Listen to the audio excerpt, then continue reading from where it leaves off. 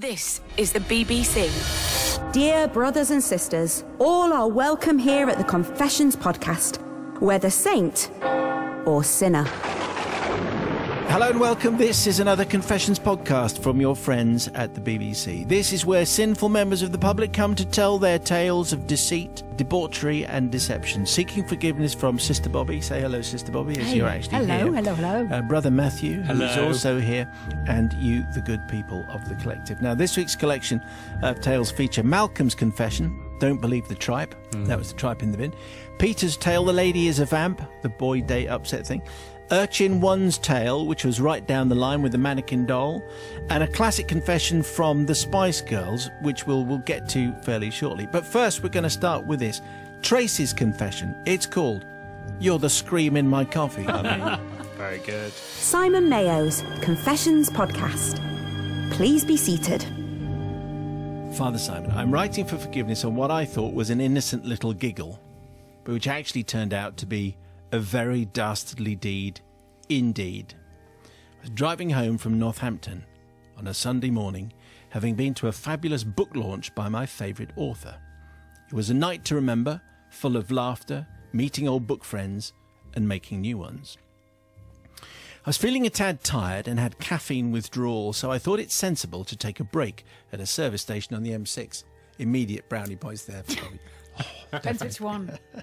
Oh, does it? Okay. Yeah. In my desperate need for caffeine, I hastily grabbed my trusty mobile from its cradle and chucked it into my oversized handbag. I then dragged my tired self out of the car and I wandered into the service station, the craving so bad now my brain felt as if it were misfiring. I inhaled the delicious aroma of coffee and followed the scent like the Bisto Kid, and like a true Brit stood in line awaiting my turn at the coffee counter. Now, stood in front of me in line was a young woman with her small child. I think he was a boy. From the massive blonde curls the little darling had, I'd say his age was about 4, tops.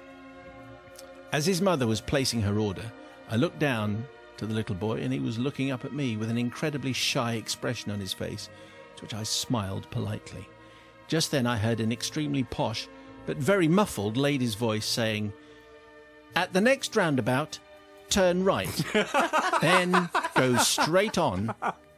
The little boy's eyes darted straight at me, then to my oversized handbag. He clearly had no idea that in my haste for a caffeine fix, I'd forgotten to turn off the satellite navigation app on my phone. Now, the right thing to do would have been to take my phone out of the bag and show it to the little boy, satisfying his curiosity, but that's not what happened. Instead, I looked at the boy and said in a whispered tone, "I have a woman's head in my bag." What? I must have sounded like the child catcher from Chitty Chitty Bang Bang as the little boy's face began to crumple. His bottom lip protruded, his eyes became glassy, and he began to let out this almighty wail. Realising how catastrophically I'd misjudged this, I immediately turned my head away from the situation and looked to the counter as if I'd done nothing wrong whatsoever. Her mother was on her knees trying to console his terrified little heart, and I could see from the corner of my eye that he was sobbing and he was pointing at me. Clearly the little horror was trying to rat me out, but I kept my cool, maintaining a straight face and a look of complete lack of interest in the commotion beside me. As no one else witnessed this dastardly deed or heard me utter the line, "I have a woman's head in my bag," Yeah. I ordered my coffee, found a quiet spot to sit and began to titter to myself on getting away with it. On reflection, I feel shame for traumatising the little darling, and am writing to you, Father Simon, for forgiveness. I don't think Tracy has an iota of regret at all, if that's the unit of regret. Tracy, thank you very much indeed. And it had a punchline in it. That's what I was looking for. And you can see that it could have been funny, but not if you're 4. Sister Bobby, what do you say? Well, my big laughs are absolutely for shock. Because I think the incongruousness of the situation, look, we're at a service station and you have to weave as much magic into that as possibly can. So that I admire. I love that bit. I thought this is going to be brilliant. I was so surprised, actually, by your explanation of your talking bag. But also, no, You are not forgiven. That is not what you tell a small child. You can tell them anything. You can tell them you've got talking teddy, you've got talking bag. I'm not saying that you can't lie. I have a woman's head in my bag. Yeah, Having in that said voice. that, there's a part of me that's also really impressed. But you are... It's the kind of thing, it Unforgotten. obviously just came to Tracy. It was just an instant thing. It was just on the spur of the moment. She Yeah. thought it would be absolutely fine. I said unforgotten. What I meant is unforgiven. Completely unforgotten. And unforgiven. Brother Matthew. Well, I think we are forgetting the mitigating factor here, that Tracy needed a coffee. And I know that unless I get a coffee in the morning, I am not a pleasant person to be around. Really? I find that hard. Imagine that. So I'm going to say I'm edging towards forgiveness. I mean, obviously, I'd have probably gone with I've got a little woman living in my bag. That would have been okay, because the 4-year-old's going to go, oh, how very charming. But I've got a woman's head in my bag. No one's finding that funny. But I am going to forgive because, we all need our caffeine fix. The Confessions Podcast. Father Simon and the Collective. My story goes back to 1976. I'm in my mid-20s and recently married. My wife and I had purchased our first house on a housing estate just outside of Durham, and our next-door neighbours were a very friendly middle-aged couple called Arthur and Jean. There you go, different times. Now, I'd always had a love of dogs, but unfortunately, owning one had not been possible when we were living with my parents. However, now we had our very own house. A dog was soon on the purchase list. But I didn't want any old pet dog, Father Simon. I wanted a dog I could train and which had a real purpose in life. I therefore decided to buy a working English Springer Spaniel. I read many books on the subject on how to train, house and generally look after such an animal, and I was told it was most important to get a well-bred working dog from a reputable breeder. To this end, my wife and I travelled to Wales to purchase our first dog, as we were told this particular breeder was one of the best in the country. The dog was duly purchased, and as it came from Wales, we called him Taff. Okay, right. Malcolm, and actually there's a note here added by producer Phil. It says, Malcolm named it after the River Taff. Obviously, that's why. Because of the Taff River. There you go. Isn't it a sweet taffy? Different times. Yes. We'll move on. We discussed with the breeder the importance of Taff having his own kennel and the basics of training and general good housekeeping, including what sort of dog food was the best. Now, the breeder informed us that good quality raw tripe was I should have said, by the way. Now's the time. Just a warning. Yeah. By If the you're way, having your tea, dinner, any kind of food. Yeah. You might sorry, I should have said that at the beginning. The breeder said good quality raw tripe was an excellent food for dogs as long as you had access to such stuff. Well, it just so happened that a friend of mine worked in a local abattoir, and he was able to acquire whole fresh bullock's tripe for me. A whole bullock's tripe is a rather large affair, so obviously with only one dog it was impossible to use the whole tripe before it started to go off. So, this is not one for veggies, is it? It's bad before it goes off, really. Now my wife was not keen for such vile stuff to be put anywhere near our small household fridge and freezer. So in order to keep the tripe for as long as possible, I was advised to keep it in a dustbin full of water, as this allowed the tripe to be kept for longer and it kept the flies off. A bin was duly purchased and was kept alongside the kennel at the bottom of the garden. This arrangement worked very well for some time with absolutely no problems. It was at this time that my wife and I planned a nice 2-week holiday in Tunisia. Oh, no. And the trip was booked for January when, as you know, the British weather is at its worst. Taff was booked into a friend's, if you just joined us, named after the river, was booked into a friend's boarding kennel for the 2 weeks, so all was arranged for a stress-free holiday. We very much enjoyed our 2-week break, returned home feeling refreshed and ready for work. We flew home rather late, as these cheap package holidays often did, landing at Newcastle Airport at 10:30. So we're back in the house slightly after midnight, and I noticed my neighbour Arthur had his rear lights on. I could see that much work had been taking place in his garden with a small mechanical digger and a very large mound of earth. I decided to investigate and started to walk down the garden path towards the bottom. When I had only taken a few steps, when a horrendous smell completely overwhelmed me. It was, of course, the whole tripe in the bin, which I'd completely forgotten about. So holding my nose, I lifted the lid off the bin and peered inside. Sorry about this, Bobby. All the water had evaporated, and there was now a heaving, slimy mass of putrefied, maggot-infested tripe. Lovely. Yeah. That's why I chose this confession. A heaving, slimy mass of putrefied, maggot-infested tripe. Yeah. I quickly put the lid back on, just as Arthur appeared at the bottom of the garden. Arthur had kindly stayed up, knowing that we were due back from holiday that night, and thought he should advise me of the problem. He told me that the smell was obviously coming from a blocked drain, and he'd called the council to try and find the blockage. They had dug down to the drain where several pipe lines met, but couldn't find the problem. However, the council workmen were returning the next day to resume their search. I was, of course, horrified. Couldn't bring myself actually to confess to the real source of the foul smell, which was, as you know, a heaving, slimy mass of putrefied, maggot-infested tripe. Thanks. Seen them live. It's quite a good name, actually, isn't it? The implications of the truth could be quite expensive. I waited until the middle of the night and, working under very difficult conditions, filled several bin bags with the offending material. The bin and adjacent area were washed with disinfectant and generally cleaned, so there was no trace left. The putrefied tripe was driven deep into the countryside and dumped out of the bags where it could do no harm and at least give the local bird population a fine feed on the maggots, which, as you know, were infesting the tripe. Yeah. Work had kindly told me not to rush in the next few days, as they knew I wasn't due back home till very late. So early the next morning, I decided to wander down the garden and meet with Arthur and the council workmen. To their amazement, Father Simon, the smell had completely gone. Imagine. So they assumed that any possible blockage must have cleared itself. How does this kind of thing happen? The council workmen roughly filled in the hole and left Arthur to repair his lawn as best he could. I spent the next few weekends helping Arthur repair his garden, even buying him new turf, which I said had come free of charge from a friend. I thought it was the least I could do. We moved house shortly after this episode, there's a surprise, and lost touch with Arthur and Jean. So 40 years later, I am finally seeking forgiveness because I never told him the truth. Forgiveness for putting them and all their neighbours through such a horrible time. To the council workers, not much. As the foreman told me, it was a slack time for them, so they didn't have much to do anyway. So at least I gave them some work, says Malcolm, rather benevolently. So that's very nice of you, Malcolm. Thanks very much.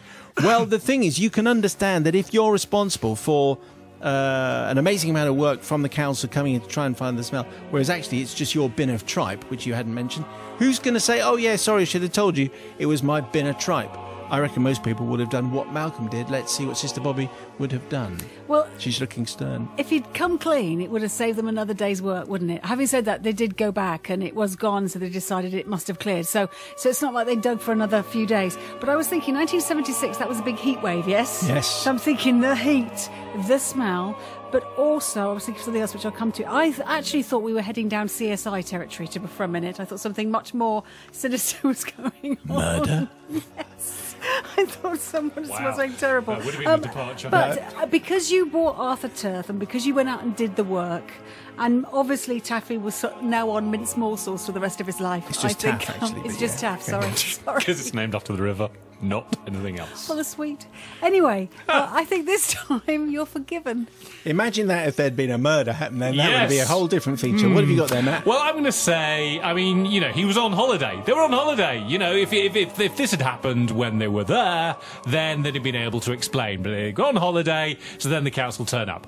So I'm in his corner there, and I'm going to guess that Arthur and Jean worked out that it was Malcolm because he was suddenly being really nice and helping out in the garden. And oh, my friend's got all this free turf, and I'm going to help you out, and blah blah blah. I think they had you sussed, and also this thing you tagged on at the end about the council worker saying we had nothing else to do. I'm not buying that. So for that reason, I am going to not forgive. Simon Mayo's Confessions Podcast. That's Malcolm's confession. Don't believe the tripe. Very good. So still to come, a classic confession from the Spice Girls. Here's just a little teaser. We were at the Brits and Eureka Johnson was there and I thought she looked absolutely great, so I gave her a smile and she looked back at me and gave me this dirty look, so as she walked past me I slapped her bottom. You never did. I know where it came from. She didn't know, and then I went like that and pointed at everybody else. And we all growled at Hunter. We went...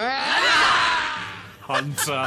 Wow, we're back in the 90s. The thing is, when the Spice Girls came in, you never quite knew what was. The same music was playing in the background, but you never knew quite what was happening next. What we're going to do is we're going to finish each podcast, Confessions podcast, with a classic confession from the archives. Excellent. I think it's been very clear from the way we've been selling this that actually there's some that we would like to play, and then there's some that we're not allowed to play. Different rules now, obviously. Well, Yeah. different times. Guess how many times we said different times this week? Go on. Even I said it this week. Different times, different times. Pen knives, different times. Different times. There you go, different times. Isn't it a sweeter taffy? Different times. Yes. We'll move on. Different times. These were, I think that's 7.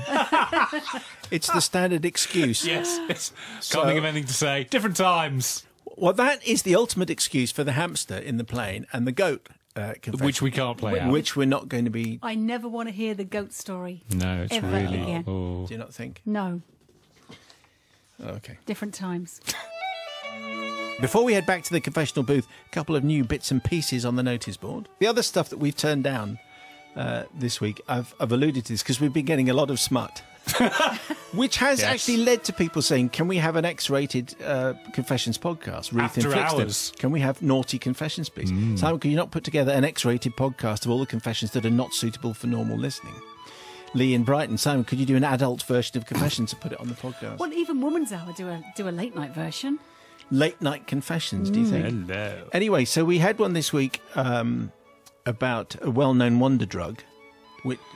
Yes, which we don't need to name. Everyone knows what you mean. There was a rude American, a waterfall, and an unconventional toilet break. And you see, the thing is, I don't... You see, the best thing about all this is that when you describe it like that, we've all got in our heads exactly what happens in that confession. And also, Simon, you're teasing us, but maybe there's lessons to be learned. Maybe there's things we could all learn by. That's so true. That's right.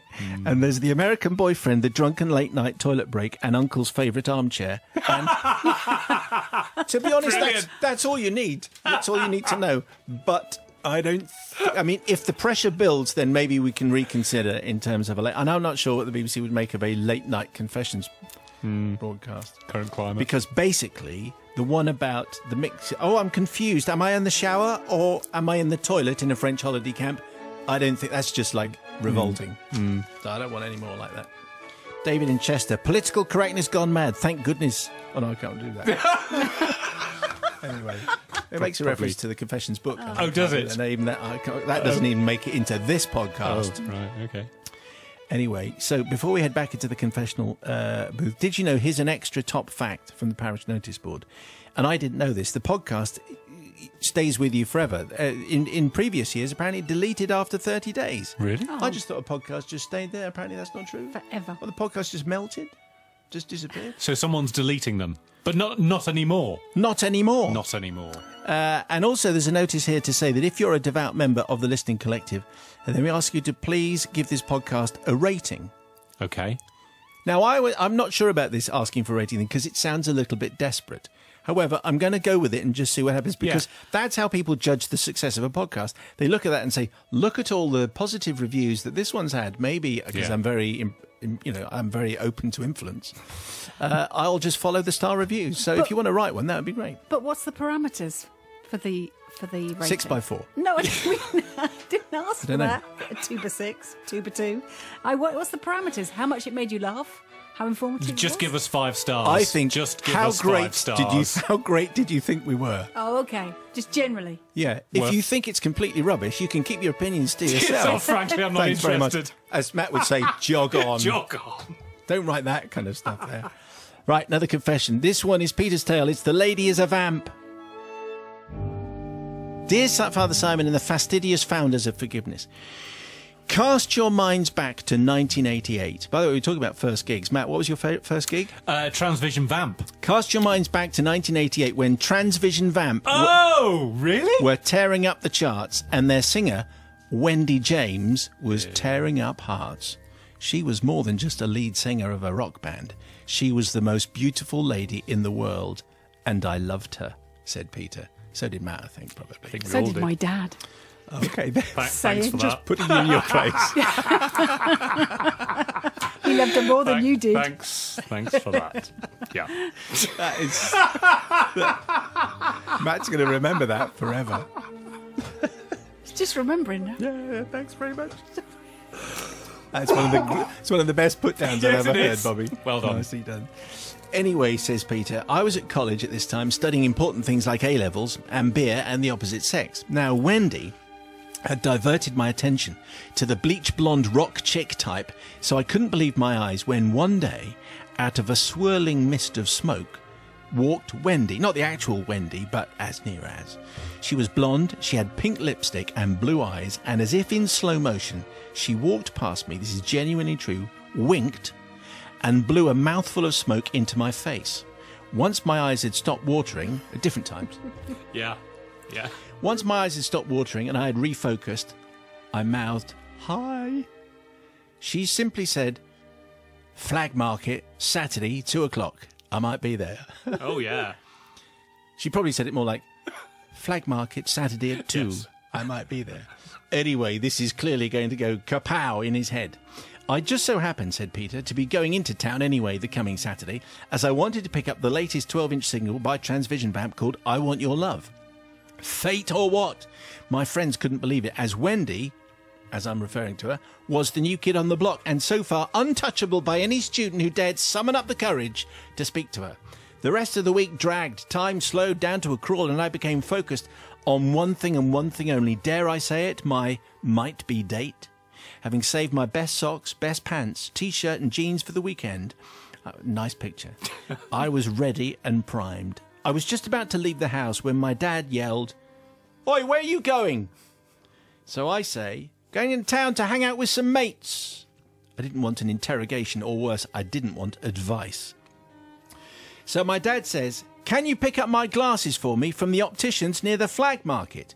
Anyway, I spent the next couple of minutes flailing my arms about like Kevin the Teenager and trying to visualise myself turning up on my might-be date, clutching my dad's glasses in a bag from my dad's opticians. Definitely not the look I wanted to go for. However, my protests melted away with my dad uttering 10 simple words, "I'll give you £1 to buy yourself a pie." Anyway, so I was easily bought. Okay. Timing was of the essence now, so I raced into town, and my first port of call was the record store. Here I located Transvision Vamp's 12-inch single, paid my money, and then spent a short while staring in awe at the front cover, which had 3 portly men and one who were in the band, one beautiful woman in a white dress with holes in, hair dyed pink. Oh, yeah. Time had passed, therefore, whilst I was staring at this, and therefore a jog was now required to get me back on track to the opticians. A young female assistant popped up from behind the counter as I entered, and cutting to the chase and still slightly breathless from jogging, I said, I need to collect glasses for Mr. Foster. The young assistant pulled out a few drawers, searching for the glasses, but wasn't having any luck. "What name was it again? What name?" she said nervously. I go, "Oh, for heaven's sake. The shop, you called my dad, Mr. Foster, and said they were ready. Can you please hurry up? I've got to be somewhere." There was a hint of desperation creeping into my voice. Now, I may have been a little abrupt, but I was shocked when the assistant suddenly started to burst into tears. And she says to me, "I knew I was rubbish at this job. I'm ever so sorry." And then she disappeared behind the curtain into the back offices. Well, at that point, I heard a little commotion, and then a man came out from behind the curtain. "Can I help you, sir?" he said, with what looked like a tear in his eye as well. Surely I hadn't upset him already. I hadn't spoken to him. I ran through my request again, and he repeated the search pattern of his female assistant. I checked my watch. It was now 1:55, 5 minutes before my big meeting with Wendy. I raised my voice slightly. "How many people does it take to find a pair of glasses in this place? I have a date. If I'm late, I'm going to blow it. Please hurry." The man stopped searching and stood in front of me, looked me straight in the eyes and said, "A date? Just like my wife has been having with other men?" What? And then he burst out crying as well, and muttering words like cheat and rotter and betrayal. He then slipped back behind the curtain to join his sobbing assistant. What have I found myself in here? Again, I found myself alone in the shop. I glanced around in disbelief, wondering what I'd started, and I suddenly caught sight of a shop directly opposite. It's another optician's. That's the one I'm supposed to be at for the collection. Well, it was fight or flight time, so I took to my heels and sprinted for the door. I bolted to the other opticians, where I was in and out with the glasses in less than a minute, and that's including bumping into an old guy who I didn't even stop to apologise to. But I was in a hurry. The bells from the church rang out as I sprinted up the road to the flag market, where Wendy just might be waiting still. And there in the corner of the flag market, leaning on a lamppost, different song, wrong image. Yes, a little. Was Wendy, and she was alone. Well, and she was beautiful. Oh. And she managed to find the strength to make polite conversation and explain. I said I was ever so sorry for being late. I had to collect something from my dad, and I nipped into the record store, but then my voice trailed off. I didn't have the record on me. I just realised, in my haste to leave the opticians, the first one, I had left it on the counter. I explained to Wendy where I'd left it, admitting the part about potentially making two people cry. Stay here, she says suddenly. I'll get it for you, and you can go and get us a couple of cans of Coke. Before I could say anything, she was gone in a cloud of obsession perfume. I sat and waited I later discovered. I sat and waited for Wendy to return for an hour, and then 2 hours, and then with a heavy heart I left. No doubt she was filled in by the shop assistant and her boss, and maybe even the gentleman who I knocked over, and decided I wasn't worth wasting her time on because I had made them cry or knocked them over. Wendy never gave me a second glance at college ever again, and I had well and truly blown it.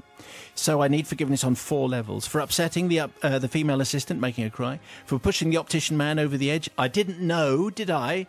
For knocking into the blameless old man and not checking if he was okay. And finally, Wendy, for letting desire take over and being mean. I feel actually I've suffered enough, having lost any chance of friendship with Wendy, but I still seek belated forgiveness and now bow to your mercy. Well, you know, you can imagine his excitement. He's got this vision of Transvision Vamp, and there is his own Wendy. And so you're going to do desperate things, Sister Bobby. What are you saying there? Well, on the first 2 counts of the shop assistant and the shop owner, I'm assuming, Peter, I suppose you were young, and I do understand the situation you were in. It's quite an unusual situation, but I suppose the advice there really is, of course, just be careful with people. He wasn't to know. He wasn't to know, and also, but you know, sometimes just be careful. You think, you know, you can be wrapped up in your own world and forget that other people are dealing with things too. So be kind all you can, even if they're wrong. Try and be kind. But actually, it's you don't need forgiveness for anything else. What I'm really cross with is Wendy, because obviously she just wanted you for your, you know, for your 12-inch. So she got that, and she obviously went back home and left you with 2 cans of Coke. Let's keep it classy, everyone. Well, she did, didn't she? She went back, got the correct. record. You're absolutely right. And then, absolutely, and then left him in the place. That's absolutely right. Exactly. Brother Matt, what are you saying there? I am saying, what on earth is happening here, having 2 opticians on the same road, opposite each other? This is going to happen all the time. A shop specifically for people who can't see very well. It's their fault. What are you doing having the 2 shops opposite?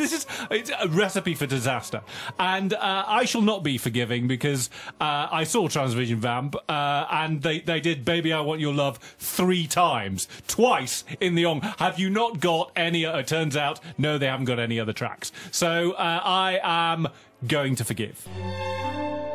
This is the place where penitents seek our pardon for their sins. Simon Mayo's Confessions Podcast. Simon and the Collective. For this confession, we've got to go back to the summer of 1968. It was the school holidays, and there were 3 of us, aged 12, 13 and 14. To make it simple, I would call us urchins 1, 2 and 3. What I remember of the holidays was that it seemed to rain a lot, and that made it a bit difficult to occupy our days. What we did have, though, was full pockets. Definitely not with money, but with an array of items that would help us through the day. There are hankies, lolly sticks, sweets, pen knives, different times, fishing hooks, tin foil and toilet paper.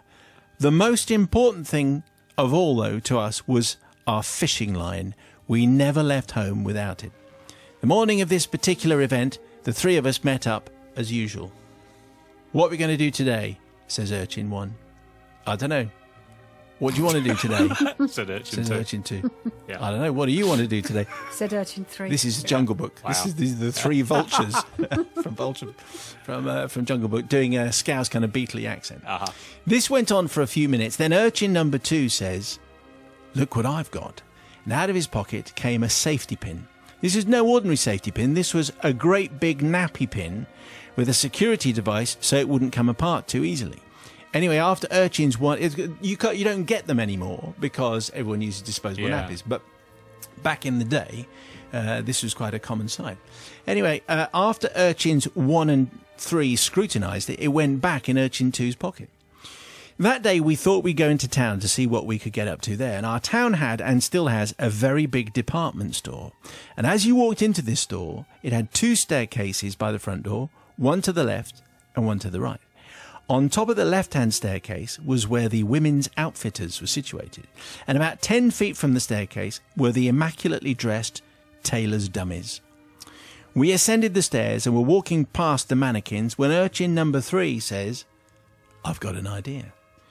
"What's that then?" say 1 and 2. "Well, you'll see. Just pass us the safety pin and then cover for me." Urchin number 3 takes the safety pin, and as we covered him, he secured it to the waist of one of the mannequins. "Pass me the fishing line," he says. And another couple of seconds later, the fishing line was attached to the safety pin.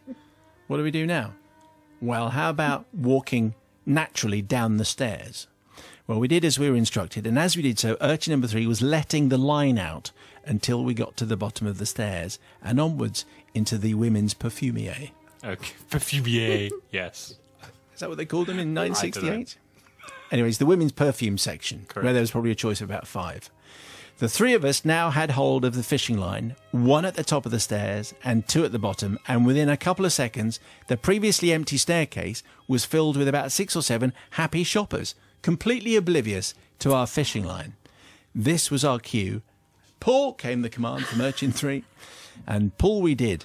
And the dummy, wearing, I should say, an immaculately tailored outfit, suddenly came to life and started winging its way from the first floor perfumier to the top of the stairs. It stayed upright until about the 8th step, teetered a bit, and then hurtled head first down the stairs. Wow. At first there were a few gasps, then there were screams, and the previously happy shoppers didn't seem to know whether to go up, down, or dive sideways. To the casual observer, it looked like someone was throwing themselves down the stairs, dressed immaculately in a 60s three-piece, whilst gyrating at the same time.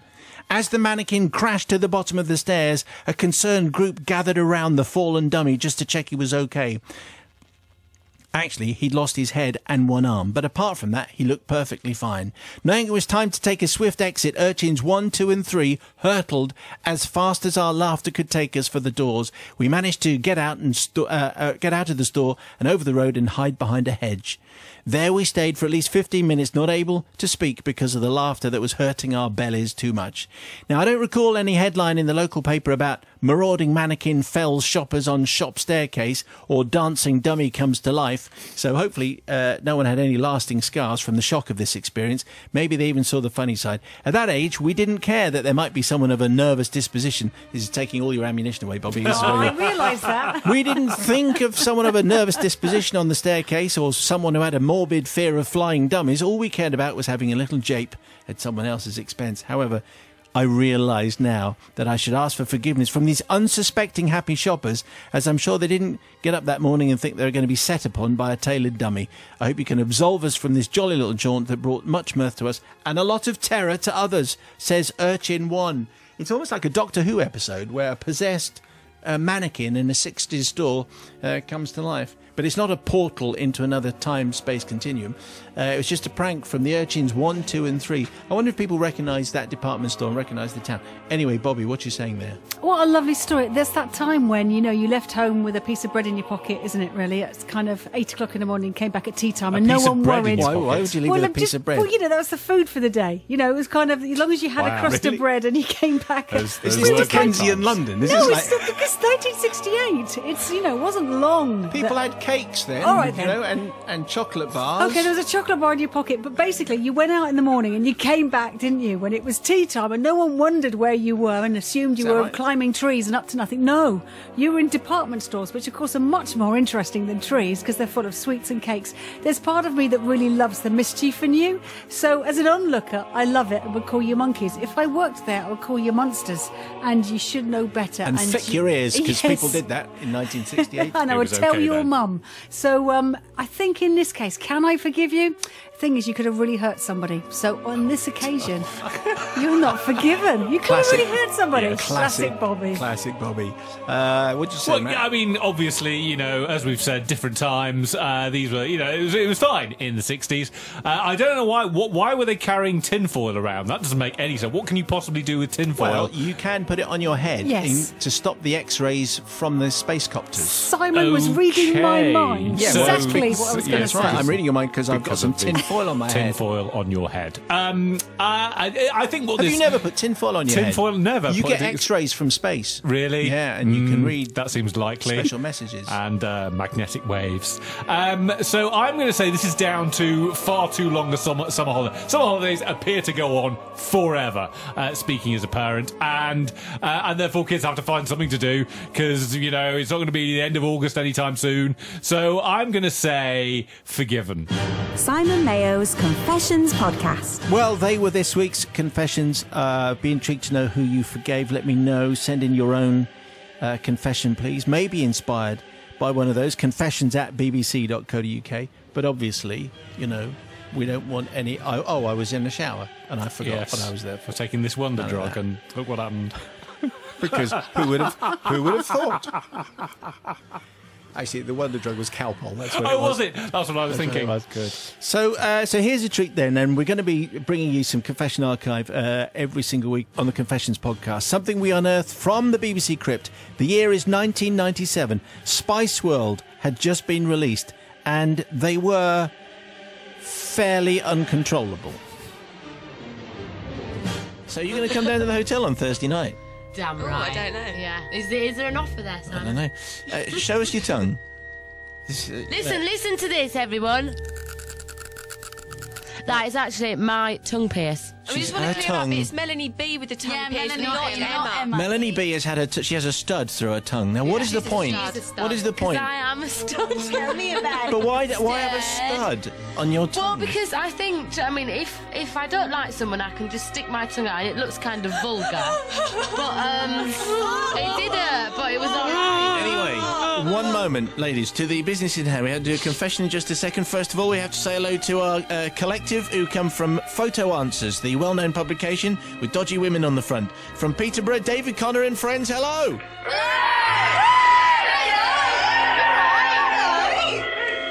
Okay, hello David. Right, so we'll do the register first of all. David, Roger, Charlie, Embassy, Eve, and Sue Smith. Hello.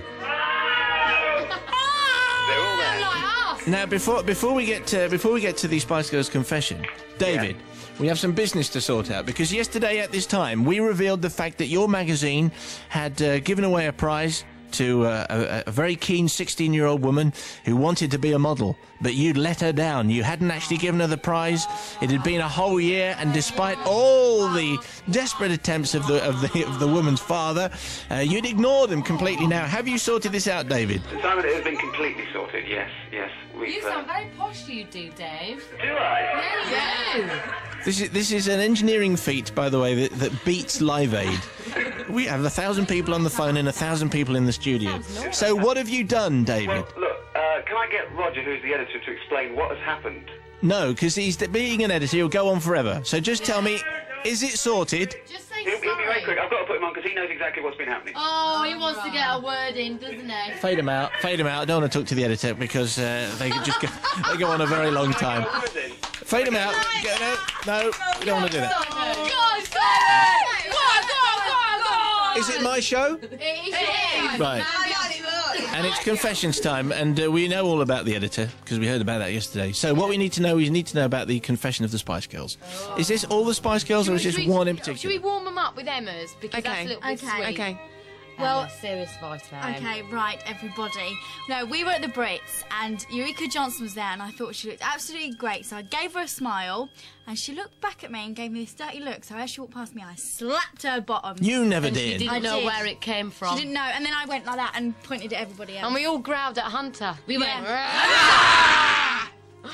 So can we be forgiven Hey, for can I that work with you, Miss ghastly Lee? deed? What, smacking Ulrika Johnson's bottom? Yeah. Yeah, She did okay. give me a horrible look. Can we do something better than that now? We can. Okay, moving on now. This is, as well as a confession, it's more of a declaration. Can you make sure you don't stray too far from that Okay, microphone? okay. I'm sure you regular BBC Radio 1 listeners are fully aware of the fact about Chris Evans. He absolutely adores our single. That's right, plays it all the time. He plays it all the time and bigs it up big time. In actual fact, Chris, we know, okay, your neighbours have actually phoned us up and the local police about the noise level because you've been playing it continually over and over again. In fact, you've been singing along to it. I didn't know she was going to say that. No, did I? So, the point is, can he be forgiven? Who knows? For playing our single. Yeah, and should he come out the closet? Well, I'm afraid... I think that's the panel should decide. This is my show, okay, and I'm deciding that's not good enough as a confession. Yeah, I don't think it is. So I want a proper humdinger of a rock and roll, like you just come back from Japan, okay? Yeah. A confession. I want a big rock and roll, big time confession. We have got a few, but are they... Yes, they are. Off you go. We do. All the shampoos and What about... Right, we've got a few. All the wooden hangers, but that's not very... All right, what about what you said? You can either pick Elton John or Courtney Love. Oh, Courtney Love. As the subject of the confession? Yes. Elton John. I don't think Elton John, that's too racy. Okay. Courtney Love. Do you want Courtney Love? Go on. Okay, then. That is that. This is rock and roll, okay? Right. Courtney Love, we were in the same hotel as her. In America, 4 seasons. Okay, and Melanie Brown and I, okay, gave her a little call and said that we were Amanda de Cadenet's best pal. And we told her that we was in a rock group. Right. We went up to her room and sat in her front room and she told us her life story thinking that we were Amanda de Cadenet's friends. Right, and we watched Congo on video and till this day she thinks... She doesn't know. She had nothing on but a pair of knickers. She was sitting there in her pants. She's just sitting there wearing pants. Looking very grey. She looks grey and blue. Well, I suppose you could see. I feel horrible, actually. Yeah, That's not very that nice. is a bit of a confession. So a number of things. So a number of things that you're confessing to. First of all, slapping Ulrika Johnson. Secondly, pretending to be friends with Amanda de Cadenet. And thirdly, watching Congo on a video. Now that, I mean, of all the things, I mean, that is just the worst film ever made. Sad, isn't it? Yeah, it is. The Confessions Podcast. A classic confession from the Spice Girls. The thing is with the celebrity confessions, they were very unpredictable because we didn't really know what they were going to say ahead of time. Really? Yeah, they weren't actually checked through. Wow. So there are imagine that. Yes, well there are some. There are some who, I don't know if anyone listening remembers Daryl Hall doing a live confession. That was pretty shocking. Richard Marx, that was pretty shocking. Wow, really? Yeah. Anyway, so they won't be going out again either. Oh, right. Sister Bobby, you forgave 2 this week. 50-50, yeah? That takes your yearly tally to 57 forgives and 61 not forgivens. Okay. There's a league chart here. I'm much Good. more generous than I thought. Matt, you forgave 3 people this Forgiving week. Takes you to 77 forgives for this Correct. year and 42 not forgives. So basically, I see the good in people, Bobby. Oh, do you really? Is that what you see? That's what we're all taking from that. I think you have lower morals Yes, so than I I do. do. Morals of a sewer rat. That's the one. If you made it to the end of the last podcast, you had to tweet, "Why the big gap, Big Sean?" for reasons I can't remember. Thank you to Rick, Leanne, Barbie, Louis, Steve and many more who did just that. This week's top code phrase is, "I have a woman's head in my bag." Imagine tweeting that. Don't forget you can hear the whole radio show every weekday from 5 on BBC Radio 2. Thank you so much. Thank you, Matt. Thank you. Thank you, Bobby. Thank you. Thanks for listening. The Confessions Podcast. Go in peace.